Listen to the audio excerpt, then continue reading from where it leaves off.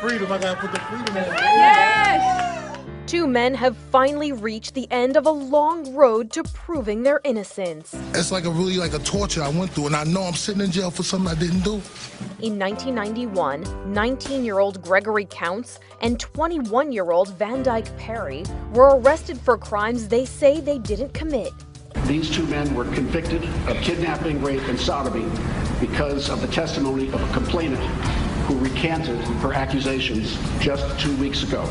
Almost 3 decades later, prosecutors say the woman now claims she made up the allegations because her boyfriend owed the men a debt. Counts was released on parole in August after he served 27 years. Perry served 12 years and moved to Washington State to start over, where he now owns his own business and has a wife and 6 children. I got a good life now. It was kind of hard, man. It was real hard, man.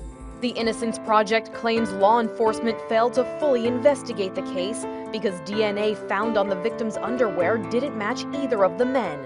While the criminal case is over, these men say the experience will be with them forever. It's never going to be over. The reason why, because it's tormenting my life and it's my past. You understand? For InsideEdition.com, I'm Mara Montubano.